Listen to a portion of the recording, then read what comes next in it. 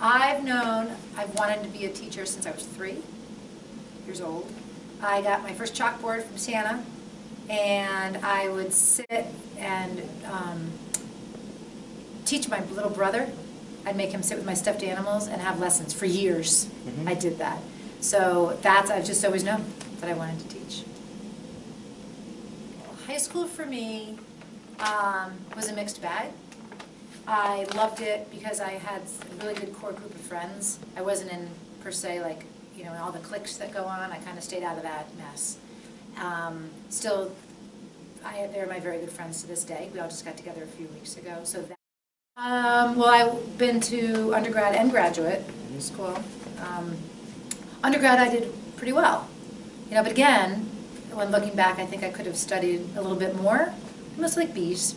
Going out to New York, it was gorgeous up there. I lived in the dorms for the first couple of years, my sorority house for the last 2 years.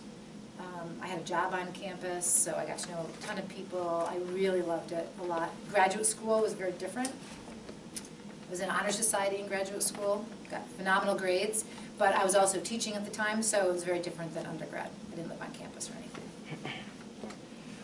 At any point, like when you were younger, at any point in time, did you think you were going to have another job while you were, like, other than teaching? Yes, actually, when I was in college, in undergrad, having known I wanted to be a teacher all the way up and growing up and as a little kid all the way up through college, I didn't do anything to pursue it because I thought that answer is too easy.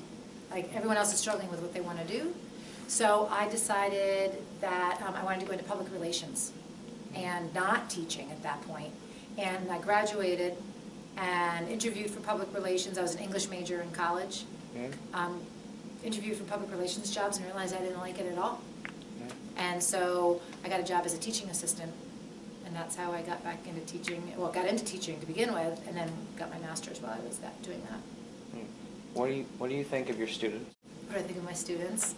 I think my students are the heart of the school, and they are the personality that makes up the building and the school, and I enjoy every single student for what they bring into the classroom.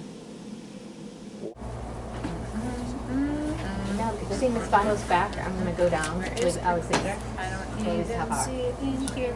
There is no word. What was your favorite what's your favorite moment as, like, a teacher? Favorite teaching moment? A favorite moment, I don't know if there's only one. I've been teaching for 20 years.